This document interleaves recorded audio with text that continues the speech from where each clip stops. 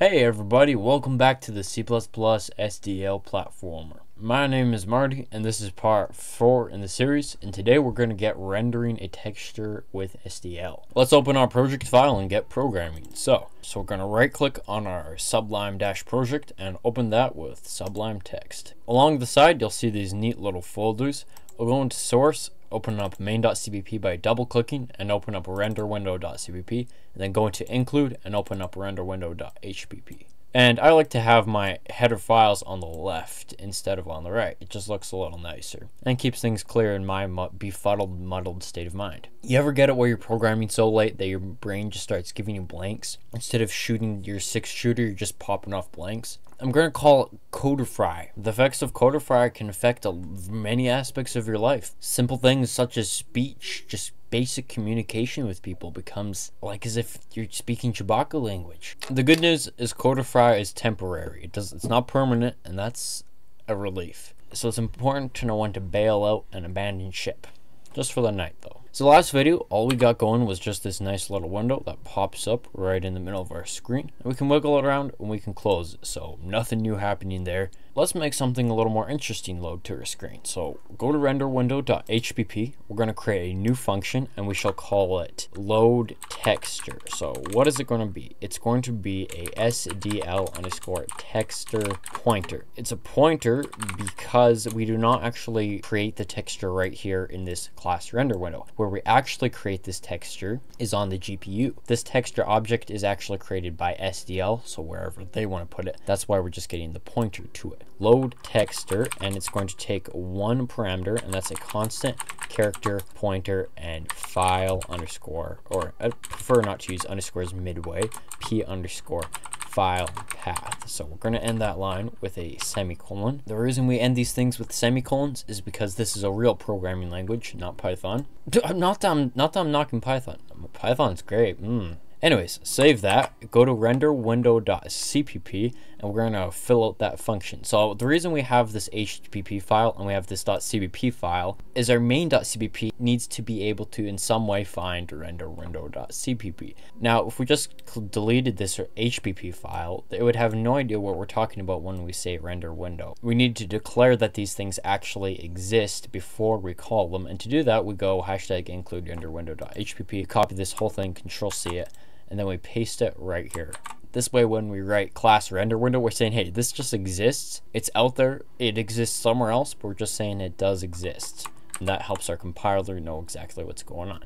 So go to renderwindow.cpp. Now we have to fill out that function. Let's put this after our constructor and before our cleanup function, just because our cleanup is what we call last. So we want to structure a bit chronologically. SDL_texture pointer. We're going to call it render window, and then we use the render window and then the unary scope resolution operator, which is the 2 colons, and that just says inside the render window class there's a function and it's called load texture. Now hand it over, and then we just say constant character pointer p underscore file path. Alright, and then open up some square braces. Inside these square braces, create a SDL_texture pointer. So this is a return type. The return type is actually an SDL data type, which is a SDL texture. So we create that within this scope and then we return it. Now inside curly braces, whenever you exit a curly brace like so, you delete everything within the curly braces unless you've allocated using the new keyword, but we're not going to get into all that. So we create this and then we shall return it once we do something with this texture that we're going to return. Set it equal to null for starters, and then go texture equals img_load texture. And where do we want to load? Well, we want to load it to our GPU, our graphics card. So store that thing on our VRAM, and then the file we want to store is our p_file path. Add a semicolon, hit enter, and we're going to throw in a debugging statement right here and say if our texture is equal to a null pointer, then we're just going to print out a nice message, std:/cout failed to load a texture, of course, a texture, and then our error message. And our error message is going to be a delightful dosage of SDL_get error, just to tell us exactly what went wrong and where it went wrong, and then end the line. Control save that, hit F7 to compile and run it on Sublime. Alright, and you may have noticed from the last video that this little thing popped up right here. This thing pops up if you do something wrong. This is our debugging window in Sublime Text, and it tells us exactly where everything breaks if it does break, which, I mean, like, come on, it's probable we're going to do something wrong like we just did. So the first thing it's going to tell us is where exactly this file is. So it's in the file renderwindow.cpp, which makes sense. It's the file we're working on, and then it tells us what line and then which character it is on. So it's on line 23, and it says, hey, image underscore load texture was not declared in the scope. Did you mean load texture? And the difference is a capital L. Very important to get that capital right. The second thing is it's saying, hey, end L is not declared in the scope. You need that STD because STD is an abbreviation for the standard library. End L is part of this standard library. So if we control save it and hit F7, it should work. Hey, it does work, but it gave us a warning because we forgot to do one little thing. It says, hey, warning, no return statement in function returning non-voids. So it's saying this function should return something, but we haven't returned something. Hit enter, and we're going to type return. We're going to fill out the request and return texture. Control save it, and let's load a texture. So we're going to need a texture of some kind. Let's just minimize this or just get this out of the way. Go into our folders. So go into res, and then right click and go new folder, create a new folder and call this one GFX, or you can call images, it's up to you. Hit enter, create another one, and call this one dev. So graphics is where we store our textures, PNGs, files, whatever it is we want to use, and then development is where we actually store the project files for our animated characters. I would recommend you use a separate, I don't know how you say it, it's a weird name. The thing costs 15 bucks if you're on Windows. I highly recommend it, it works great, everything you need is there. So anyways, this is the project file. Nope, this is the wrong project file.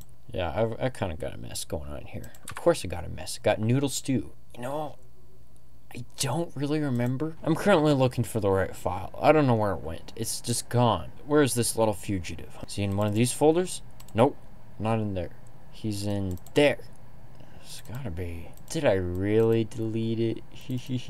Probably. I told myself with this fresh install I wouldn't do this. I said, Marty, you need to keep your desktop clean, keep everything sanitized or data. It's a funny thing, I don't have it. I tracked it down. It was a goose on the loose, but I tracked this thing down. It was hiding. A little fugitive thought it could just be out there. But anyways, this is our player character. I put together this. I baked a batch of animations, so just got the idle and the walk. So anyways, this is the character. Long story short, cut a very long story short, what we got is this folder called development. That's where we store the project files, and then the graphics is where we actually store the PNGs. And now the PNGs are textures and can store our tile sets, and we can store our sprite sheets like so. Now, if you're interested in how to do pixel art, I might make a series about that. Who knows? If you really want to know how, just let me know. So anyways, if you want to download these images, you can do that. It's completely fine. I'll have them on GitHub, link in the description. However, I recommend you give it a shot. Make your own images. You'll be proud of yourself if you do. Anyway, so we're going to load that file. It is in, if we look along our folders along the side, it's in res and graphics, and it's called hulkingknight.png. Or actually, let's load the ground. I've also got the ground texture. So go to mean.cpp, and inside there, we're going to create a texture. We're going to call this thing SDL underscore texture pointer, and we're going to call it our grass texture. And we're going to set that equal to window.load texture, and we're going to load res/gfx/ ground underscore grass underscore 1.png. And then end that line with a semicolon. Alright, so we got a texture. We've loaded it successfully. Everything is going right. This is the taste of success. But do we really know it's loaded? Not yet. We gotta draw this. So to draw it, we just do some pixel magic and we say, computer, put some pixels here, put some pixels there. And to do that, we're going to call a few commands to our renderer. So go to renderwindow.hpp. The first thing we're going to do before we actually start drawing is we're going to clear the screen. So go void clear. We're going to create a few functions while we're at it. We're going to go void render, and what shall we render? In this case, just a SDL underscore texture pointer, and we're going to call this p underscore text, a semicolon, and then void display to finally display that to our screen. And control save that. Go to renderwindow.cpp. Scroll down, so void render window. So we're going to fill it out now, and with clear we're actually going to call just a one-liner, and it will be SDL underscore render clear. Pretty basic, to the point, and we're going to clear our renderer of everything we was remembering. Hit enter after that, and then go void render window, and then render, which it'll take the parameter of. For now, it's just going to render a SDL underscore texture, which will wrap that thing around an entity later on. And for now, it's just a texture, p underscore texture. There we go. It was text actually. Hit enter, open up some curly braces, and inside there go SDL underscore render copy. That's a copy. Open up some parentheses, and inside there type renderer. So we're going to render to the renderer. Add a comment. We're going to render our p underscore texture, another comma, a null pointer, and another null. Now, the reason we have two null pointers here is because this is the viewable portion of our texture. For now, we're going to say just fill the entire screen for now. Control save that. The final thing is void render window. We're going to scroll down a little bit. Void render window, and then display to actually draw this thing to the screen. Open up some parentheses, and then open up some square braces, and inside there just type SDL underscore present. Renderer, render present. I'm not sure if it's a renderer present or it's a render. Either way, we're gonna take a risk, and we're just gonna go with our gut.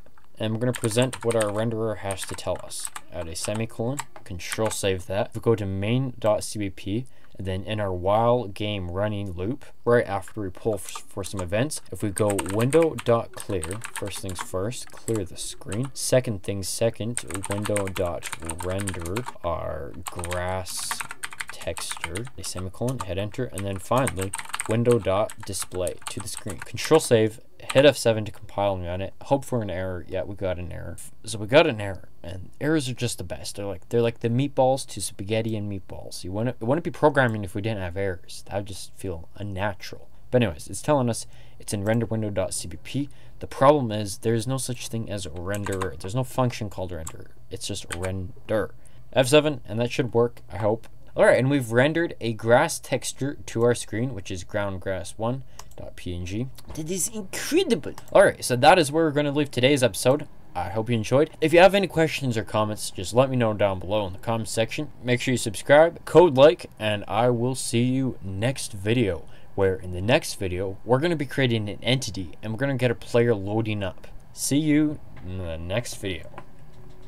But not before this quick message from our sponsor. McVanBuck. Get your McVanBuck. This is high quality. McVanBuck Trophy Mosquito is a prelude to a bigger humor book written by my dad. The stories in it are legendary, and you will be doubled over laughing, guaranteed. It's McVanBuck guaranteed. But the great deal is, it's free.